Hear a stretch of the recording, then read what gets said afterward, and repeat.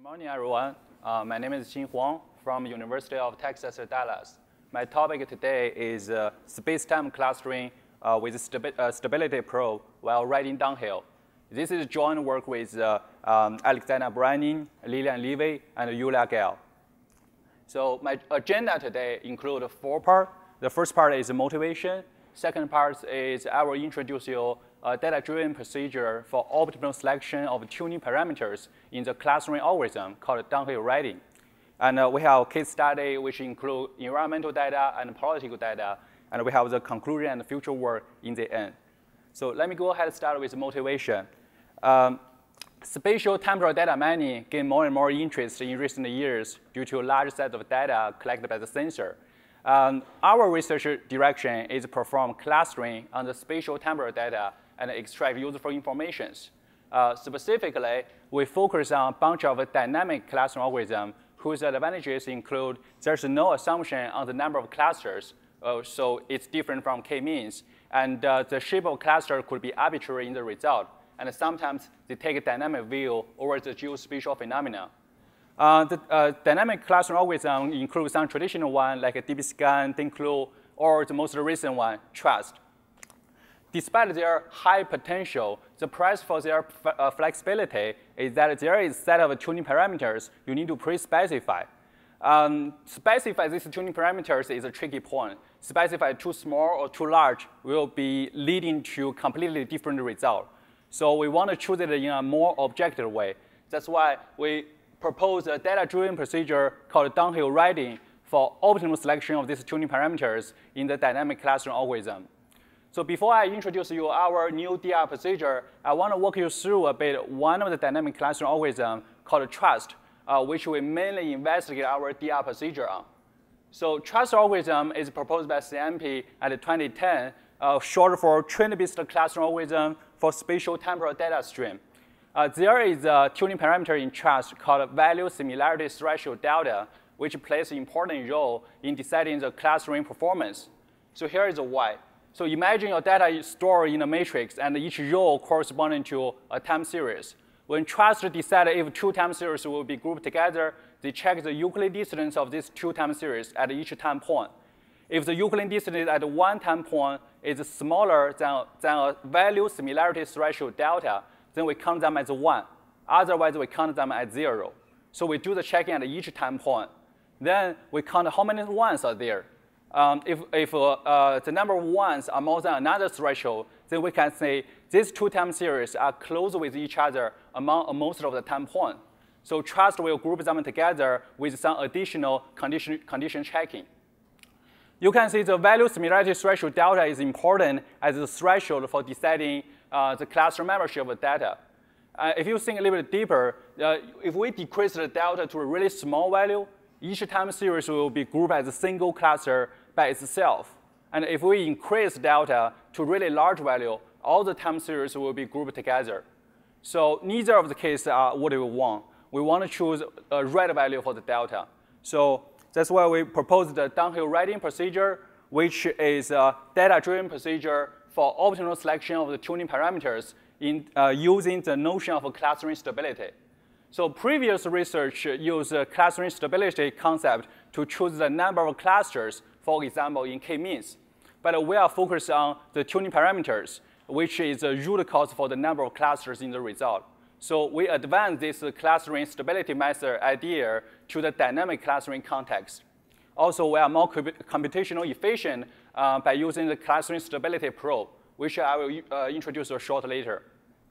So the intuitive idea behind this procedure is that we want to propose a metric for clustering stability, and as shown in the y-axis here.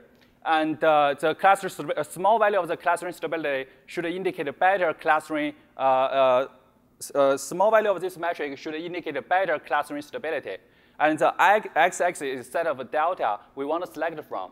And this metric should be a function of a delta. Hopefully, it has a convex function shape like this. Then we can pick a minimum value of this metric, and the corresponding delta will deliver the best clustering stability.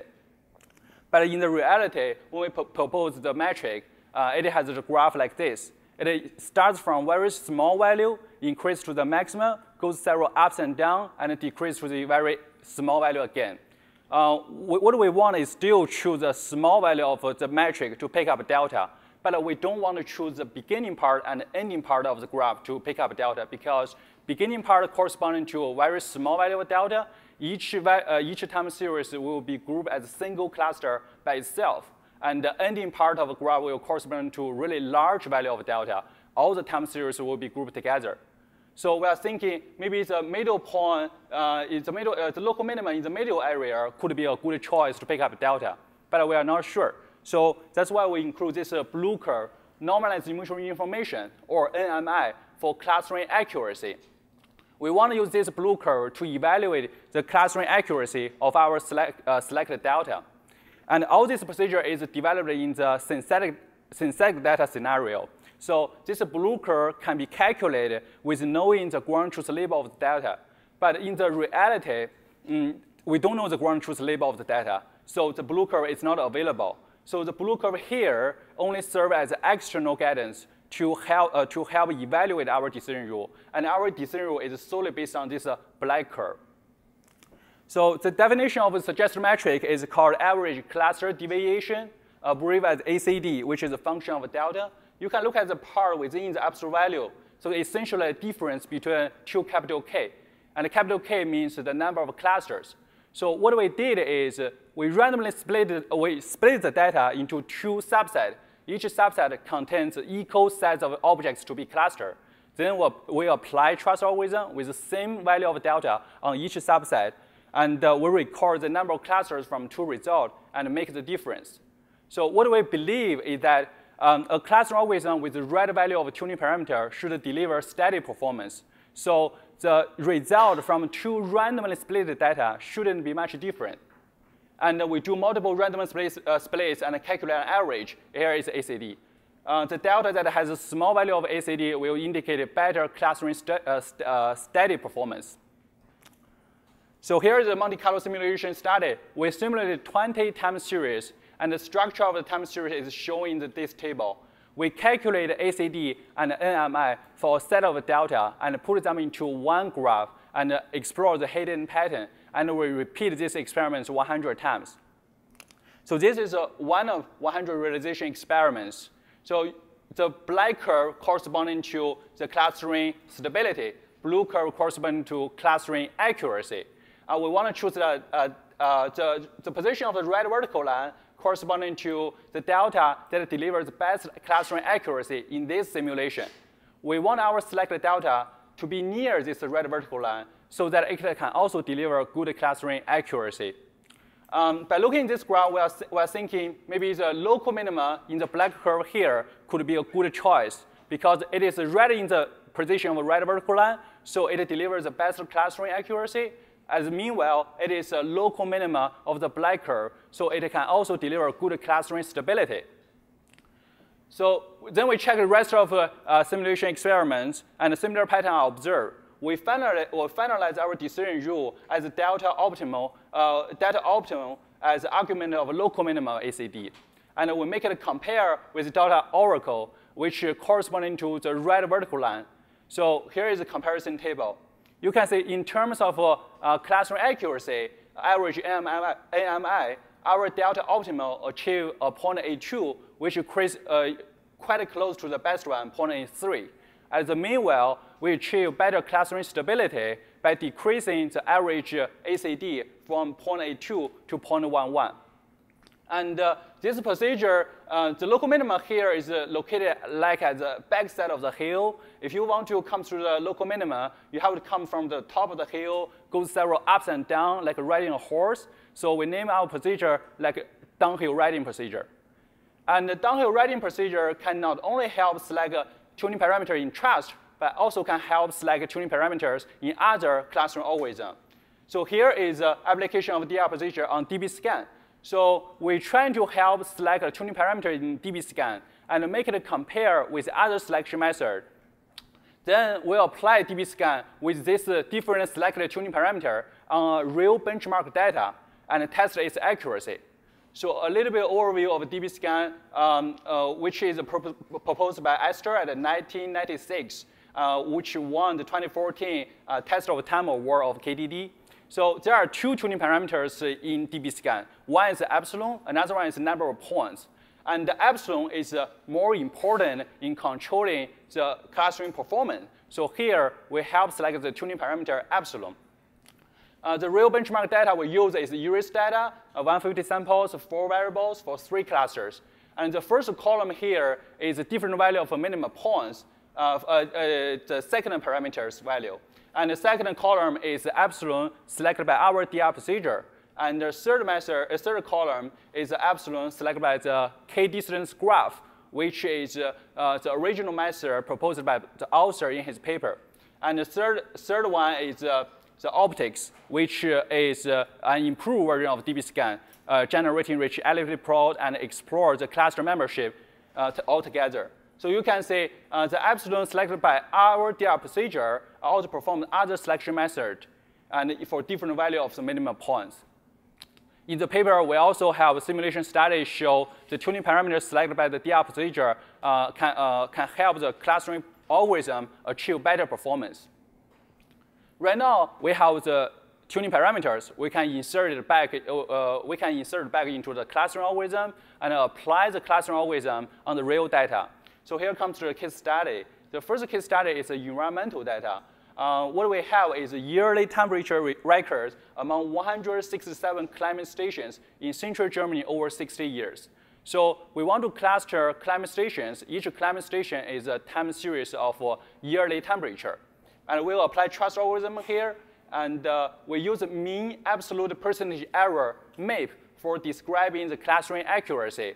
And MAP is for describing the homogeneity of elements in the result. So small value of MAP indicates more homogeneity of the members in the cluster, that's better performance.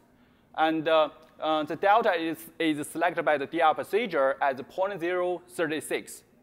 So here is the clustering result. So we generate 4 clustering results, each for different time period. And this one is the most recent time period. So 167 climate stations are grouped into 19 clusters. Each cluster are labeled by different color. The largest MAP among the 4 clustering results is quite a small amount, which is 0.72, which shows the homogeneity of the element in the cluster in the result. And remarkably, we found something that supports our result. So we found out that within each cluster, the elevation of the climate stations is quite homogeneous. This is the same result from previous one. We just mapped to its elevation map. So you can see this yellow cluster located below 300 feet, but this red cluster located near around 550, 600 feet. So which actually makes sense because elevation is a key factor in deciding temperatures in the local area. And here is the environmental data. Another case study, we have a political data. So what we have is legislative rhetorics of 31 senators for 48 months in US Senate committee. So what we want to cluster is the clustering the senators based on their pro-lobby attitudes towards energy industry in their rhetorics. So each senator will give several rhetorics within 1 month. Each rhetorics will either have pro-lobby attitudes, neutral attitudes, or anti-lobby attitudes. So what we want to calculate is the aggregated proportion of all the rhetorics that falls into the pro-lobby attitudes. So you can imagine we will generate the 31 by 48 matrix, each row corresponding to a time series of 1 senator. And each column corresponding to 10 points. And each cell in the matrix corresponding to the aggregated proportion, showing how much that senator supports the energy industry in that month. So here is how we calculate this aggregated proportion based on the probability equation proposed by Hobbs and Keynes in 2010. And for time limit, we will skip this step. We still apply trust algorithm here. Delta is selected by the DR procedure as 0.094. So here is the clustering result. So we generate 4 clustering results, and each is labeled by different color. So each circle represents 1 cluster, and the relative distance between the circles means the relative distance between the cluster. And the initials of the senators and the state, the party, Democracy, Republican, and his state are shown in the circle. And there is, you may notice there are even some circle without even a name in it. That's because there's only one senator grouping in that cluster. For clarity of showing the graph, we choose to omit it. You can see from a general picture, you can see at the very beginning, the number of clusters is large and their distance is far away from each other. As the time goes on, they tend to converge with each other, and in the time period 4, they become one big cluster here. So this actually makes sense because senators will all announce they are different from his colleagues when they first step into the committee, and they are trying to win the support of the voters.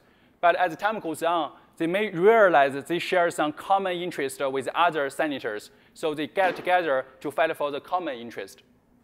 So besides the general picture, we also trace some individual senators. For example, the Mariel Cantwell, Democracy from Washington, John Tester, Democracy from Montana, and Bob Crocker, Republican from Tennessee. So their names are omitted in the smallest cluster at the first 2 time period. But their names started to appear in the big cluster in the period 3, and their name finally appeared in the same big cluster in the time period 4. So besides the senators who converge with other colleagues, the senator who do not converge with his colleagues also tells a compelling story. For example, Senator Lisa Murkowski, Republican from Alaska, she is a minority leader in the group, so her speech is quite different from other senators. So that's why she is grouped as a single cluster by herself in most of the time period. So this is the case study of political data. So as a conclusion, we develop a data-driven procedure called downhill riding for optimal selection of tuning parameters in the dynamic clustering algorithm. And for future work, we will keep investigating the theoretical properties of DR procedure. We're trying to research to extend the DR procedure for multiple tuning parameter selection and explore the utility of DR procedure to other space-time clustering. So this is basically about my research. Is there any questions?